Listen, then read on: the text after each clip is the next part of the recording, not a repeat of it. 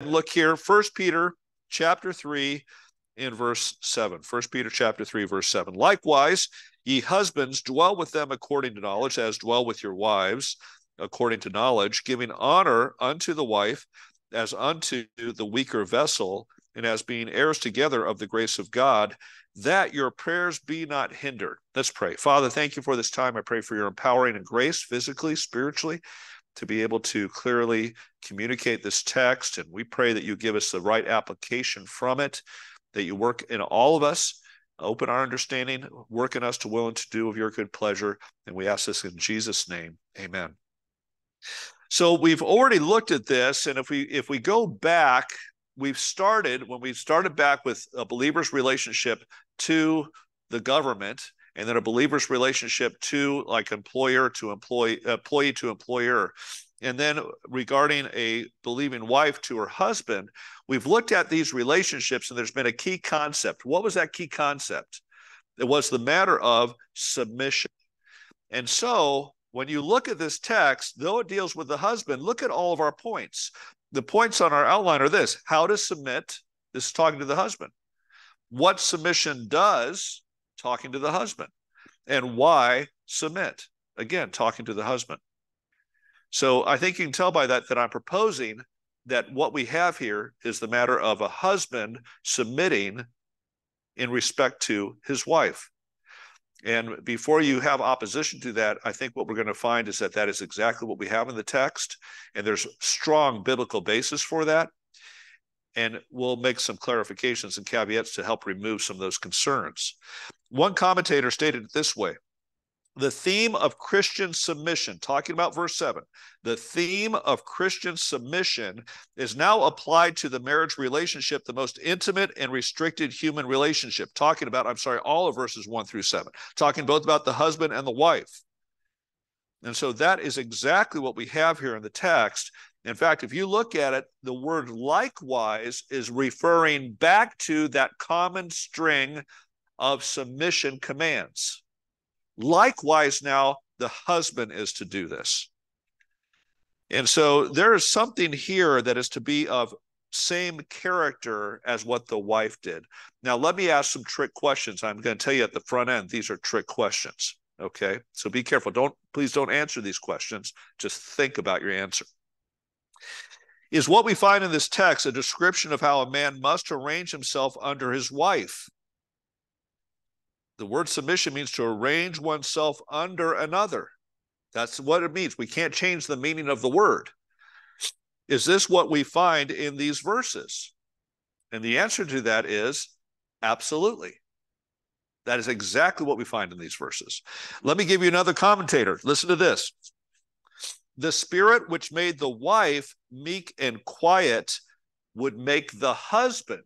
What was the spirit? A spirit of submission, arranging himself underneath his wife, would make the husband this: kind and attentive.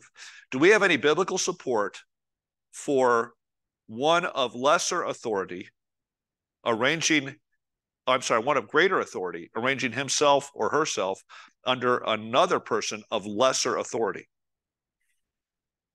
Do we have any exhortation that would indicate that? Well, listen to this. Ephesians 5:21. It's all inclusive, and it's a mark of being filled with the Spirit. It says this: submitting yourselves one to another in the fear of God. Okay, that's all inclusive. In other words, let me put it this way.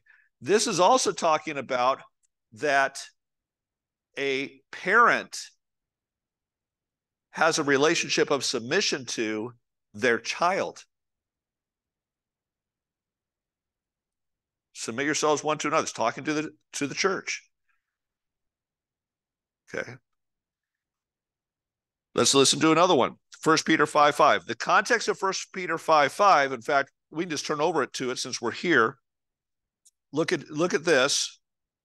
Look at verse 5 of 1 Peter 5. Look at that, and you'll agree with the first part of it. Likewise, ye younger, this is younger in the church, submit yourselves unto the what? elder. Do we have any problem with that? Not at all. But look at the very next part. Yea, how many of us? All of you be subject or submit to whom? So the elders are also supposed to submit themselves to those who are younger, according to that text. So we have this in these two texts. And here's the question, or here's my question for us.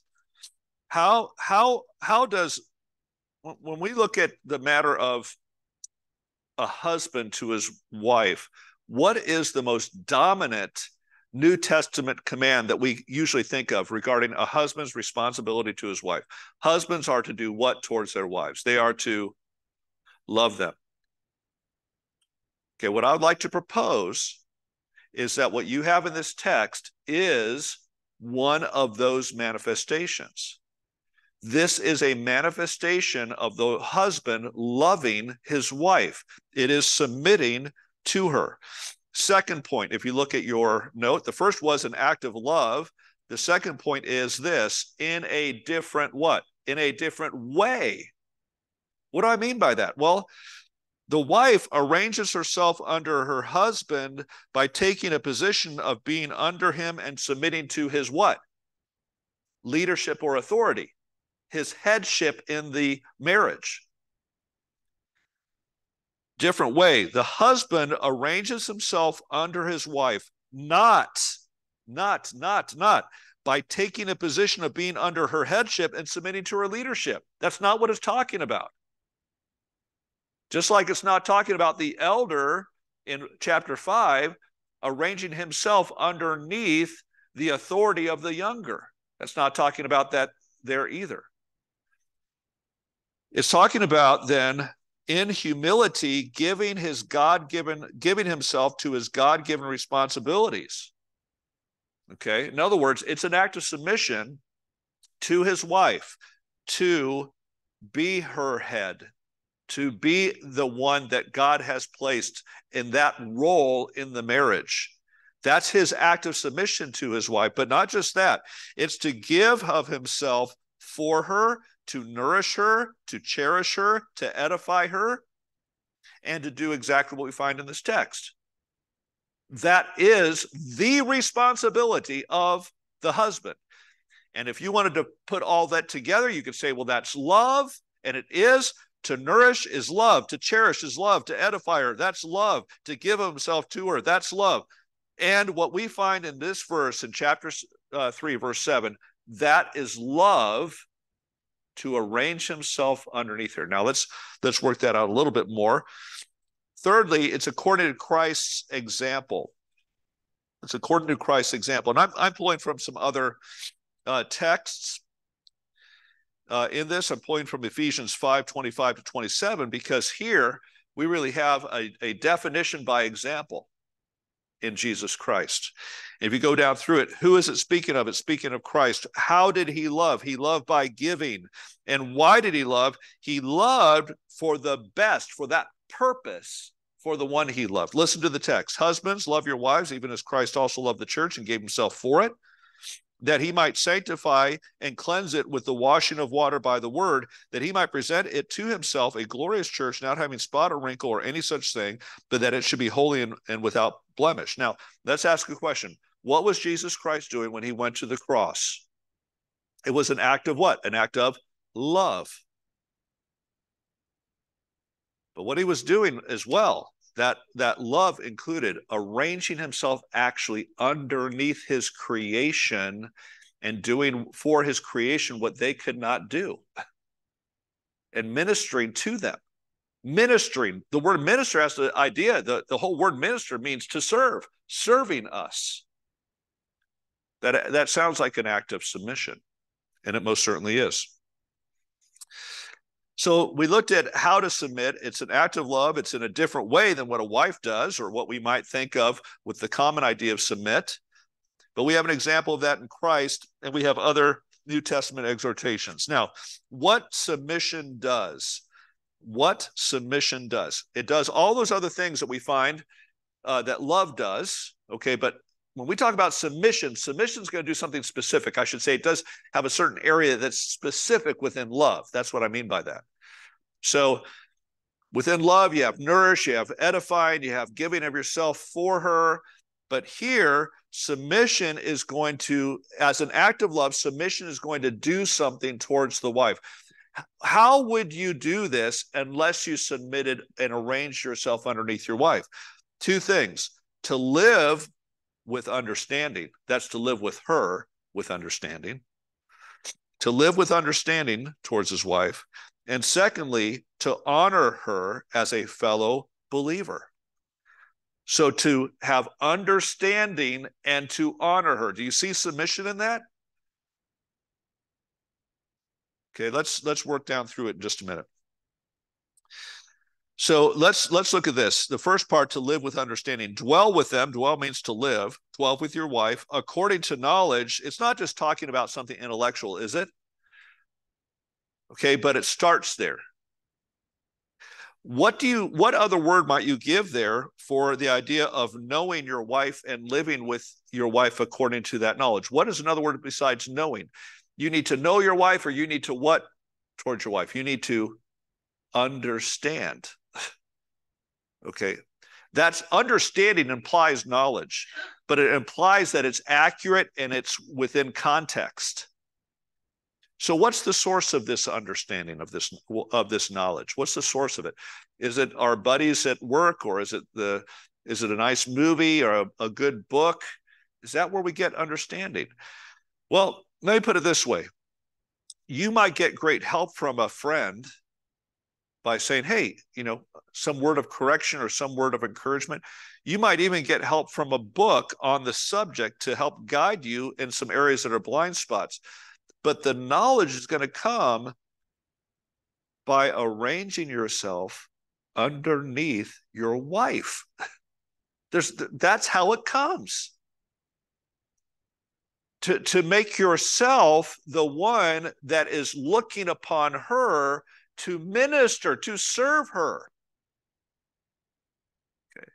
How can we know how to live with our wives according to understanding, to really nourish them and give of ourselves to them, if we don't arrange ourselves underneath them as their servants, to serve them as Christ served and gave himself to the church? This is not sacrificing your position or your role as the head of the home and your position as having that position of authority in the home. That is not sacrificing that. Just as Christ did not sacrifice himself as the head of what? The church. So this implies that we should not live with them in ignorance. What's one of the most common concerns or complaints that a wife would have against her husband? Yeah, you don't listen, implying that you don't what? Yeah, you don't know me, you don't understand me. Exactly. The challenge for the wife is that they feel that they are not understood. Okay. And I'm not saying this out of a position of like, I'm like Mr. Live with my wife according to knowledge.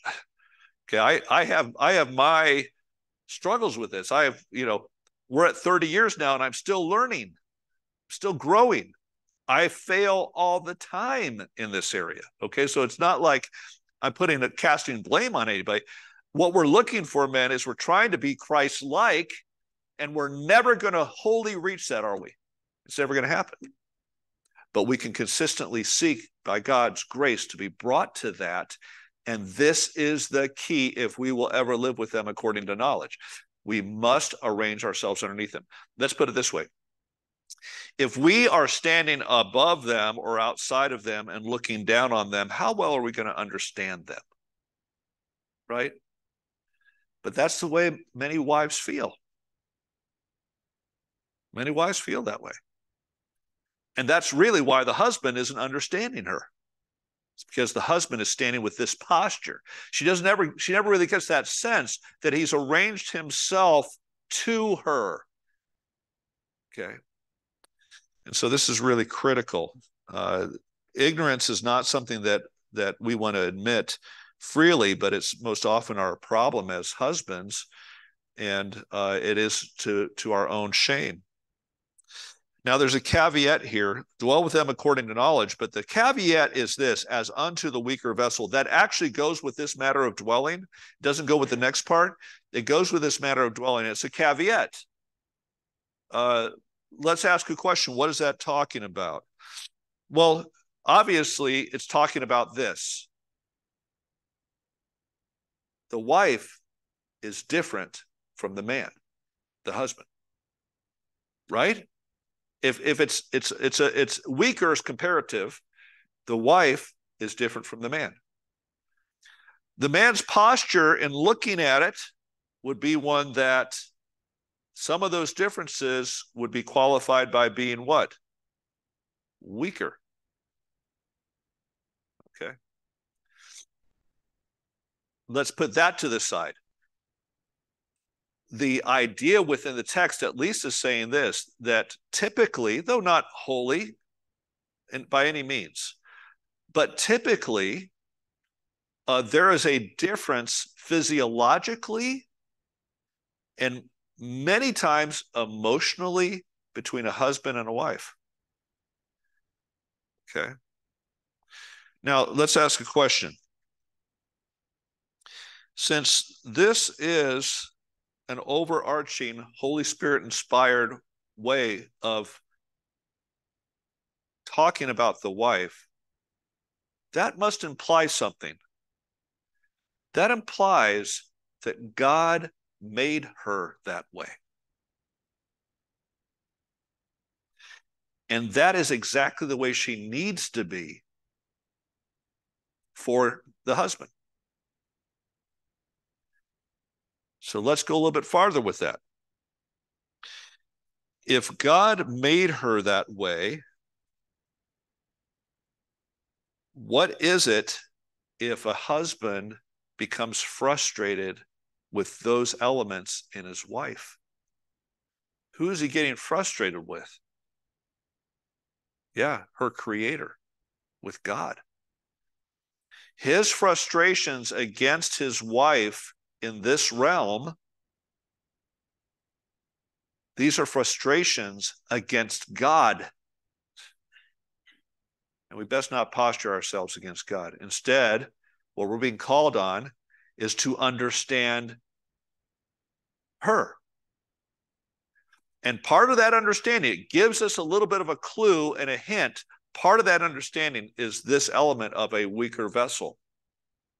It's not something to be frustrated with or bitter about.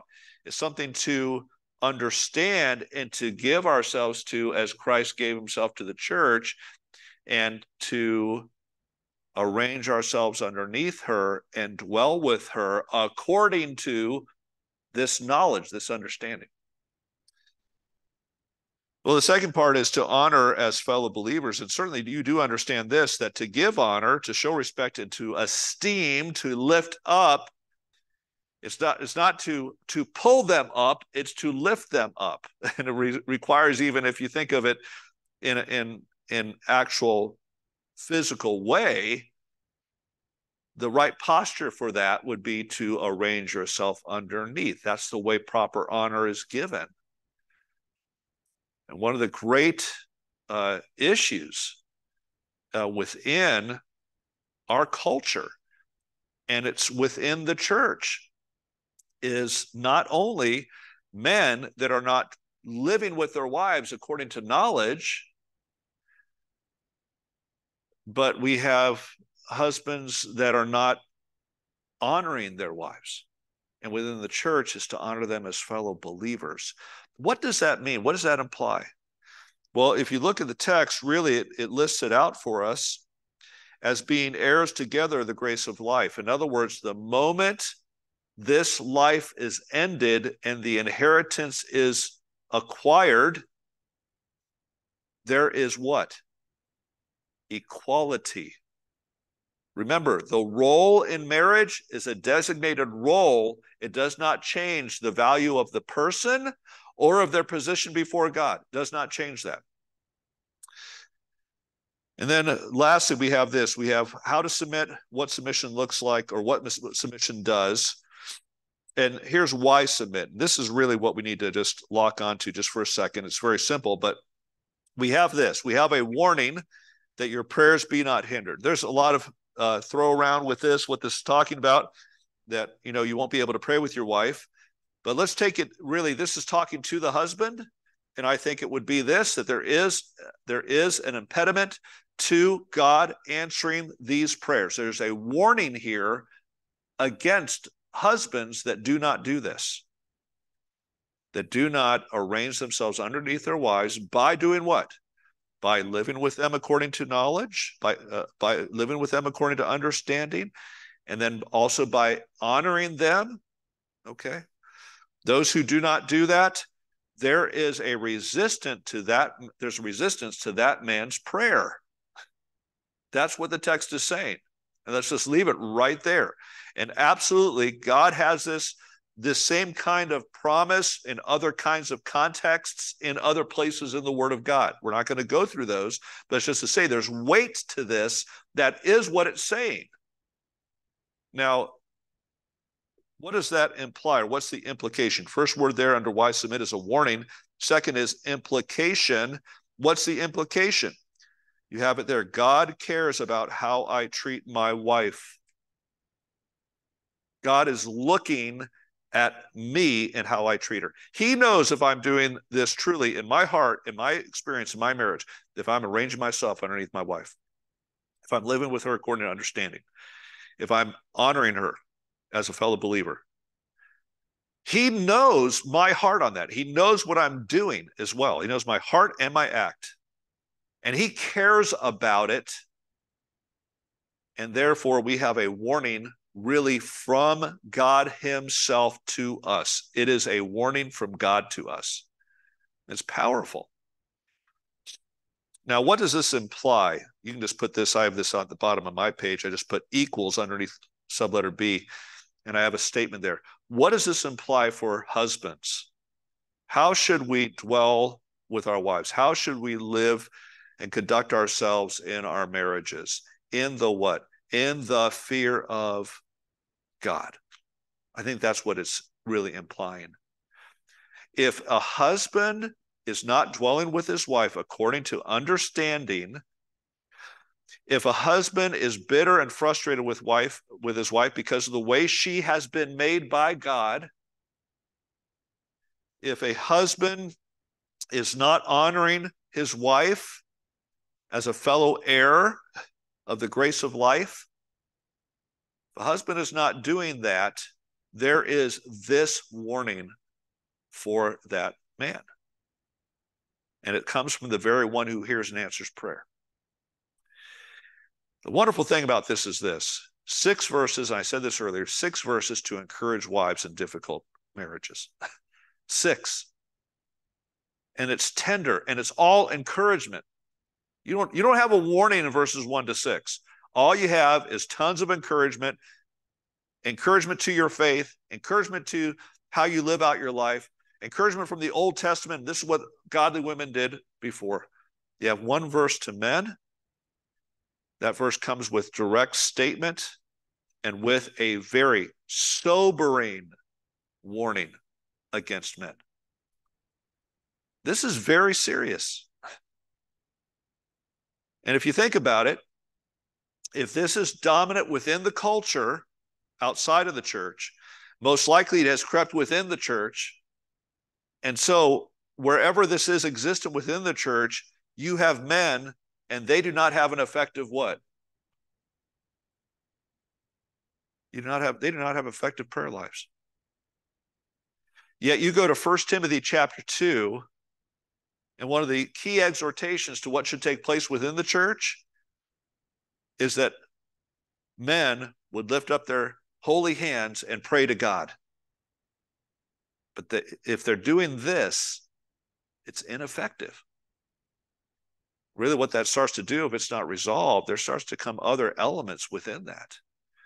And so it is a strong word to men. Just conclude with this. You know, Hudson Taylor, missionary to China during the 19th century, he married Maria, and Hudson and Maria Taylor served there, and it was a beautiful Christ-honoring marriage from what we know. After some 12 years of marriage, Maria took ill, and on a Saturday morning, July 23rd, 1870, with her husband by her bed, Miss Maria Taylor went to be with the Lord. Later, in a letter to a friend, Mr. Taylor wrote the following. He wrote, "He and he only knew what my dear wife was to me. He knew how the light of my eyes and the joy of my heart were in her. The last day of her life, we had no idea it would prove the last. Our hearts were mutually delighted by the never old story of each other's love.